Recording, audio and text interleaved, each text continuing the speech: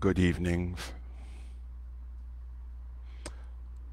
Good evening, family in Christ, and welcome to evening prayer from St. Michael and all angels on the day of Pentecost, Whit Sunday. We begin with the seasonal sentence for Pentecost found on page 61. God's love has been shed abroad in our hearts through the Holy Spirit he has given us. Hear us, O Lord, for your mercy is great. We will exalt you, O God, our Savior, and praise your name forever and ever. Glory to the Father forever. Amen. Father, we come together in the name of your Son, Jesus Christ, our Redeemer, to offer you our worship, praise, and thanksgiving. To you belong all power and glory. You are the source of all goodness. Let our worship bear witness to your peace and saving power. Through your Spirit, may we ever rejoice in the abiding presence of our risen and ascended Lord. Amen. Our canticle, O gracious light, found on page 63. O gracious light, pure brightness of the ever-living Father in heaven, O Jesus Christ, holy and blessed, now as we come to the setting of the sun, and our eyes behold the vesper light, we sing your praises, O God, Father, Son, and Holy Spirit. You are worthy at all times to be praised by happy voices. O Son of God, O Giver of life, and to be glorified through all the worlds. Let us now confess our sins. Lord, we pray to you for the forgiveness of our sins. Let us take a moment as we review the day that has passed and identify those areas where we have fallen short of God's desires for us.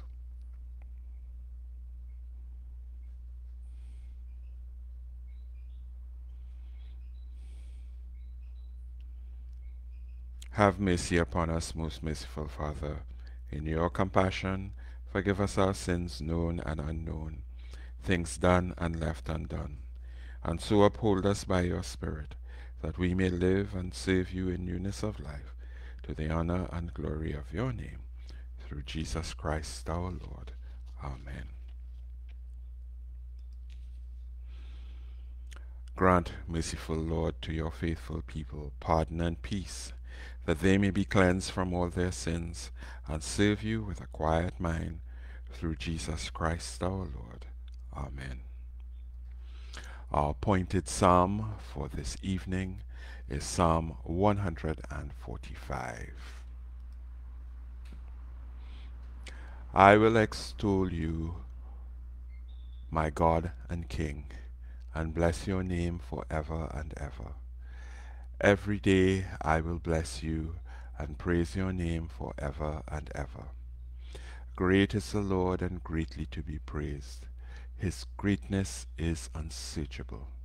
One generation shall laud your works to another, and shall declare your mighty acts.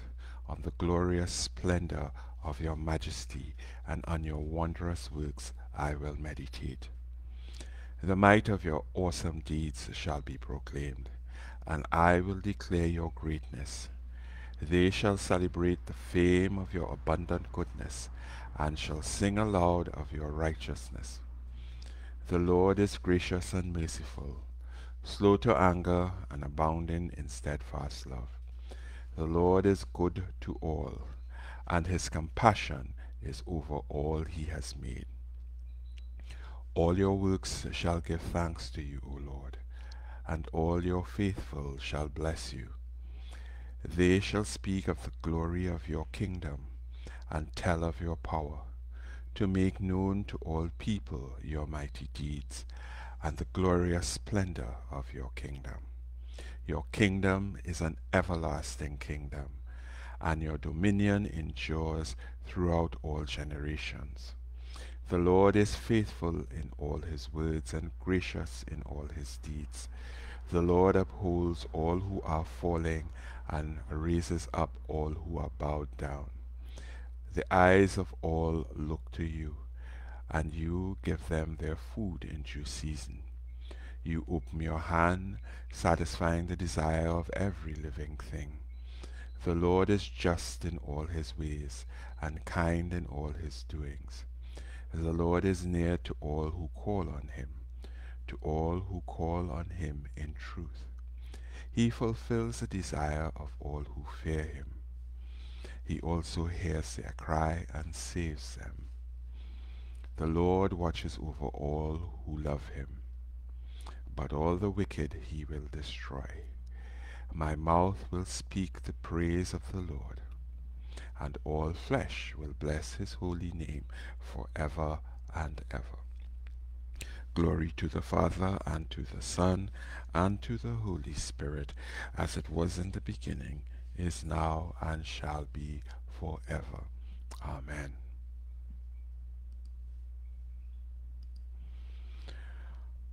A reading from the book of Deuteronomy, chapter 16, beginning at verse 9. You shall count 7 weeks. Begin to count the 7 weeks from the time the sickle is first put to the standing grain. Then you shall keep the festival of weeks to the Lord your God, contributing a free will offering in proportion to the blessing that you have received from the Lord your God.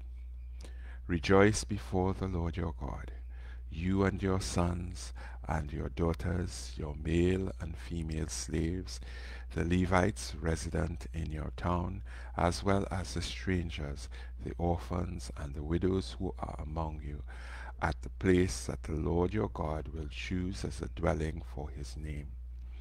Remember that you were a slave in Egypt, and diligently observe these statutes. The word of the Lord. Thanks be to God. We now turn to page 67 and recite the Magnificat. My soul proclaims the greatness of the Lord. My spirit rejoices in you, O God, my Saviour, for you have looked with favor on your lowly servant. From this day all generations will call me blessed. You, the Almighty, have done great things for me, and holy is your name. You have mercy on those who fear you, from generation to generation. You have shown strength with your arm, and scattered the proud in their conceit, casting down the mighty from their thrones, and lifting up the lowly. You have filled the hungry with good things, and the rich you have sent away empty. You have come to the help of your servant Israel, for you have remembered your promise of mercy, the promise made to our forebears, to Abraham and his children forever. Glory to the Father, and to the Son, and to the Holy Spirit, as it was in the beginning, is now, and shall be forever. Amen. Our second lesson, a reading from the book of John, chapter 14, beginning at verse 21.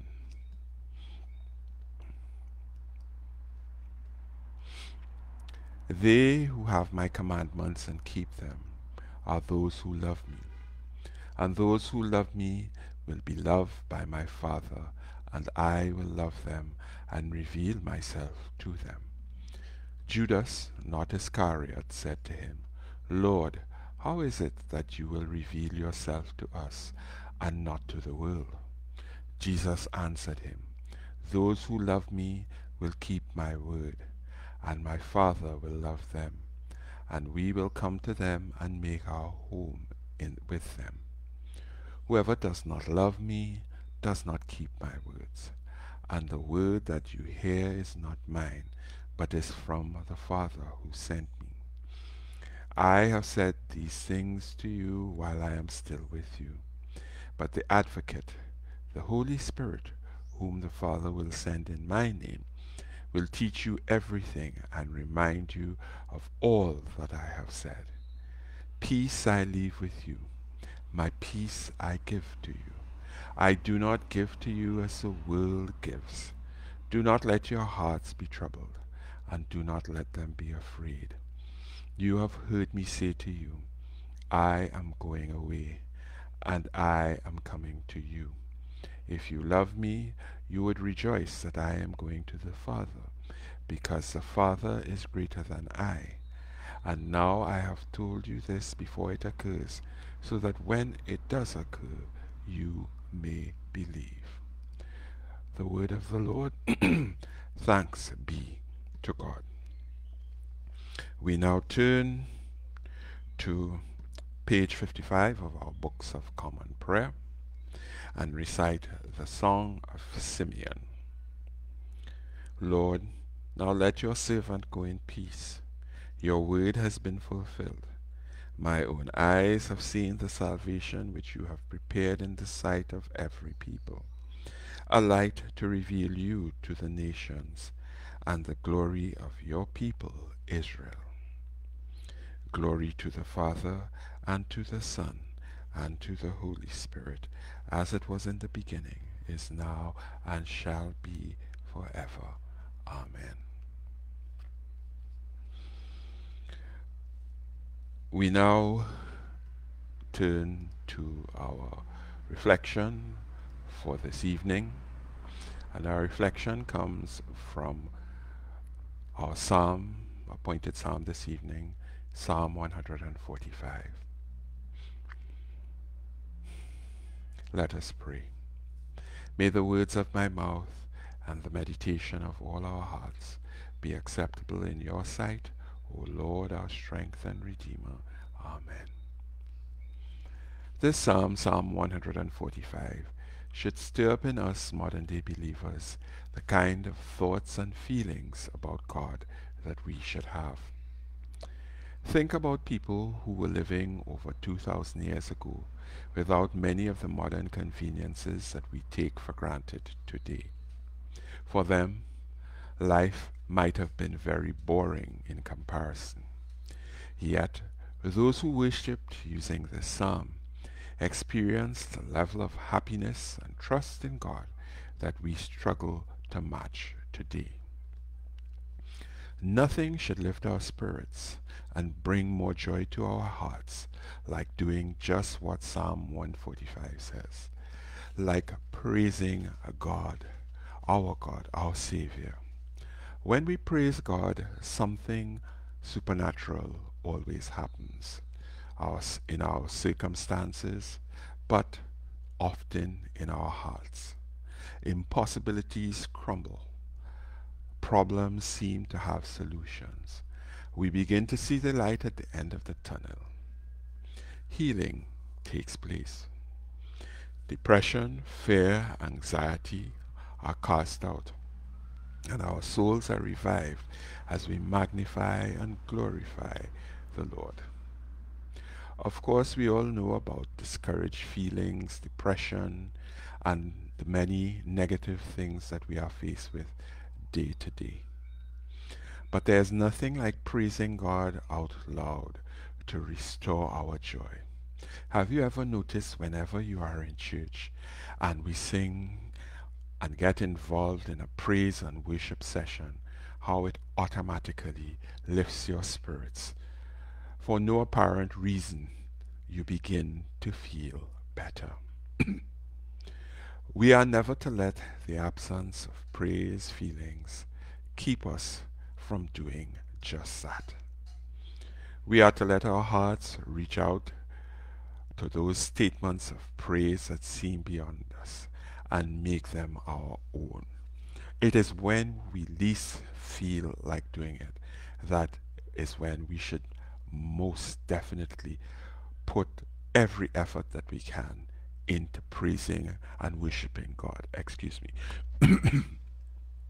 Sometimes joy, praise, singing, and shouting in the Psalms reveals to us how far our hearts are from where they should be. But the purpose of praise in the Psalms is not to condemn us, but to tug on our heartstrings and ask us to go to new heights of worship and delight in the Lord. Psalm 145 begins with a vow. It is a vow to praise God every day and to do it for as long as we live. This means we are to exalt Him above everything, to let our fellow men and women know our high opinion of God. The ultimate purpose of our lives as believers is to worship, magnify, and glorify the Lord. When you choose this as your life's purpose, you know what to do when you are faced with difficulties or times of abundance. As always, praise God. No matter what happens to you, you have already determined that you are on a mission to praise God. Paul said, "My eager expectation and hope is that Christ will be exalted in my body, whether I live or I die." When you vow to worship God, in good or bad, it solves the problems of disappointment, death, and disaster, because nothing in life can keep you from this purpose of praising God. If your purpose was to have a perfect life with a perfect spouse and family, safety, money, and a perfect job, well, unfortunately, we all know and have seen things that ruin these ambitions in a flash. And so, if these are where your life's purpose is centered, you may find yourself constantly disappointed, scared, and definitely self-centered. But when your goal is to magnify God, you can do that no matter what happens. Your life becomes simpler and clearer, and you know why you are here in this world. If you begin to say, "Praise God," you will begin to live the victorious life. Talking this way defeats our enemies and overcomes our problems. It is the medicine we need for the many broken hearts that we suffer, the worry that is constantly before us. It opens up great fountains of peace and joy in our hearts. This is one of the most important things that you can ever do in life. Praise God, no matter what your circumstances, because it gets at the root of the challenges that we face in our lives daily. Either we are on the throne or God is on the throne.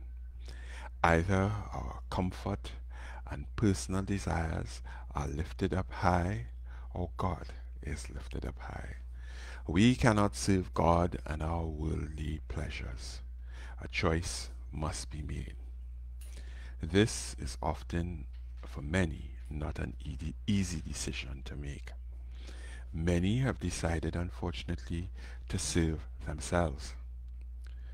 But, brothers and sisters in Christ, this unfortunately will put you on a wide road with a big gate that leads to destruction.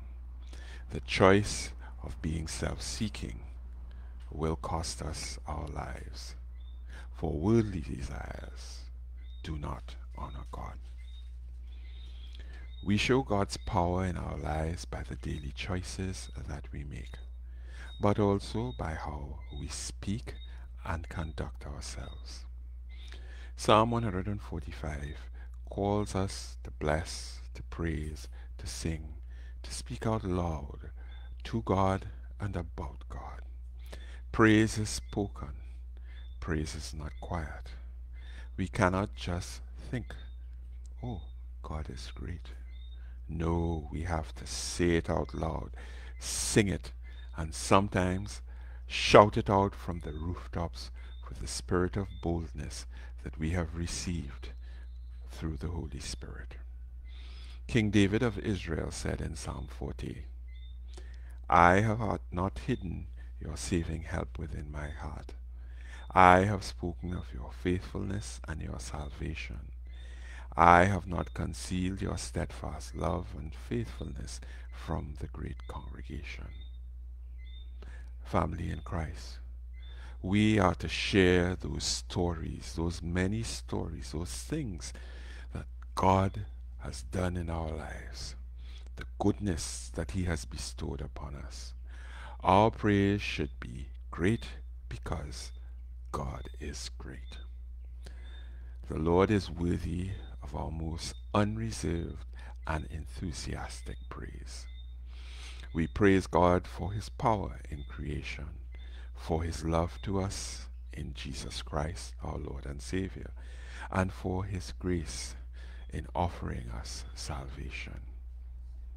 Yet we know His power, His love, His grace are far beyond what we can imagine or comprehend.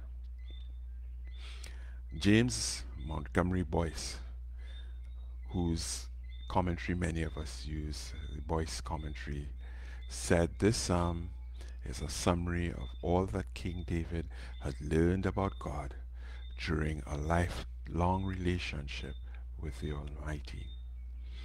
If only we had the revelations in this psalm personally, we could come to know God and love Him and understand how worthy He is of our praise.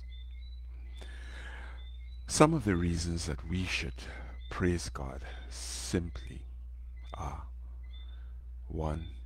The many great and powerful things that He has done throughout history and in our lives. King David calls these mighty acts, awesome deeds, wondrous works. We tell our children and grandchildren about how God created the heavens and the earth.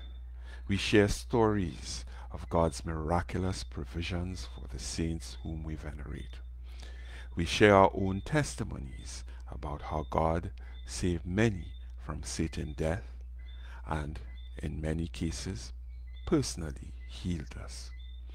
We talk about the powerful works of the Holy Spirit on today, Pentecost, the gifts of the Holy Spirit, and His guiding us into all truth and knowledge.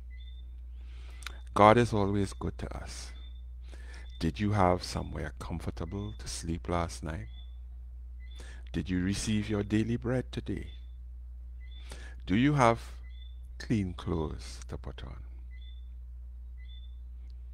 Have you seen the great beauty in God's creation which surrounds each and every one of us? If these things are true, then you can speak about God's abundant goodness to us. The Lord is upright in all His ways and kind in all His works. God is good and kind because He is righteous. There is nothing evil in God. He has no evil intent towards us, His children. We praise God for His faithfulness, kindness, compassion, and unfailing love. In verse 8 of Psalm 145 we read, "The Lord is gracious and merciful, slow to anger, and abounding in steadfast love." He doesn't just love us a little bit. He doesn't just love us a lot. He loves us more than we can believe is possible. That is who God is. God is love.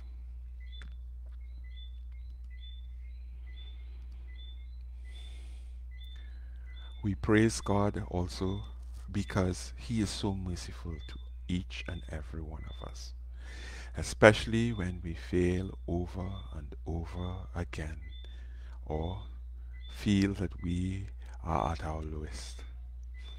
Verse 14 says, "The Lord upholds all who are falling and raises up all who are bowed down." Do you feel like you are falling or failing, or that you are at a bad place right now? God is right there holding you up. That is who He is. We praise Him because He supplies all our needs and satisfies our desires. God satisfies both our outward and inward desires. Of course, He provides for us food and clothing, and this is no small blessing. Pardon me. But much more importantly, He satisfies the needs of our souls with His presence and loving kindness. How much more of a reason could you want to praise and worship Him? He who satisfies the needs of our souls. Let us remember that being cast into the outer darkness means that we will never be able to feel God satisfying the needs of our souls. And that alone is torment, more torment than most can even believe or think about. We worship God because He walks with us each and every day on every step of our life's journey. In verse 18 we read, "The Lord is near to all who call on Him, to all who call on Him in truth." Notice that word. We must call on Him in truth. We praise Him for His presence, for being at our side. We thank Him for never leaving us. Whether you want to believe it or not, family in Christ, God is always near to each and every one of us. When we think we are at our lowest and we are crawling, it is actually God who is lifting us up and carrying us. He is doing all the work that we cannot do for ourselves. Finally, God is eternal and His kingdom is everlasting. As human beings, we come and go. One moment we're here, the next moment we're gone. Especially in these days, whenever you miss someone and you inquire about them, usually it's because they have gone. We are very insignificant and fragile when compared to all of creation. Yet we are connected to an eternal God who has an everlasting kingdom. And if we are obedient and faithful to Him, we will be with Him forever. God also watches over each and every one of us who loves Him and keeps us safe. The Lord preserves all who love Him, but all the wicked He will destroy. He watches over us day and night. He doesn't sleep the way we do. But the wicked, they will be destroyed. Maybe not in our time, but in God's time. We must never mistake patience for acceptance of what is wrong. These are very strong words, but we worship God for always being upright and virtuous in His judgment. David began this psalm with a resolution to praise God, one that we would all do well to imitate.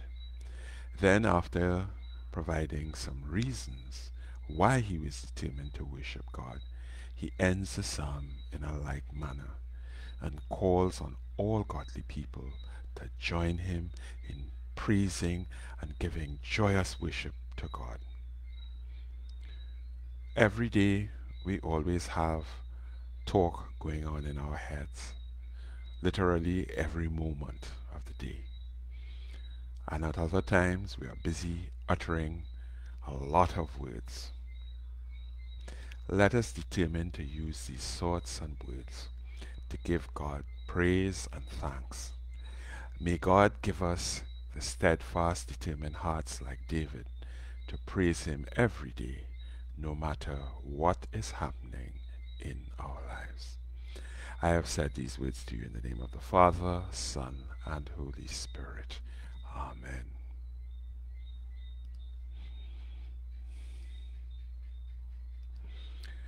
We now turn to page 69 of our Books of Common Prayer and recite the Apostles' Creed. I believe in God the Father Almighty, creator of heaven and earth. I believe in Jesus Christ, his only Son, our Lord. He was conceived by the power of the Holy Spirit and born of the Virgin Mary. He suffered under Pontius Pilate, was crucified, died, and was buried. He descended to the dead. On the third day he rose again. He ascended into heaven and is seated at the right hand of the Father. He will come again to judge the living and the dead.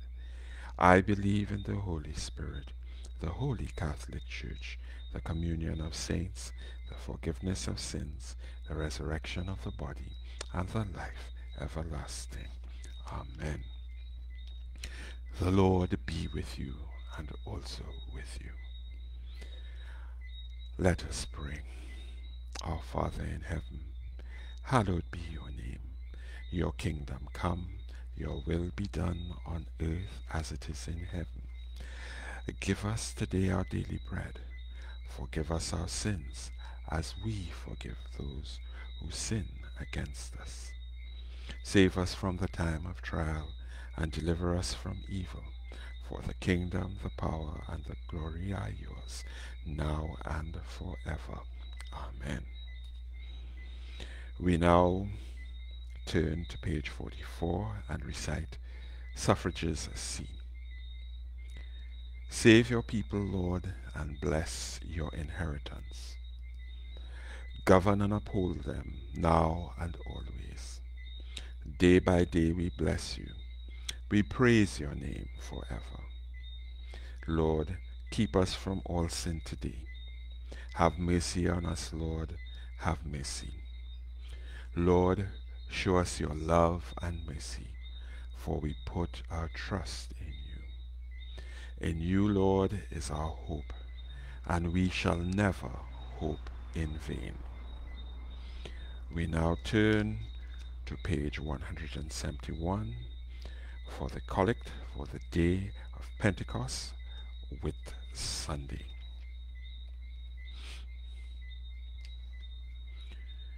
Almighty God, on this day you open the way of eternal life to every race and nation by the promised gift of your Holy Spirit.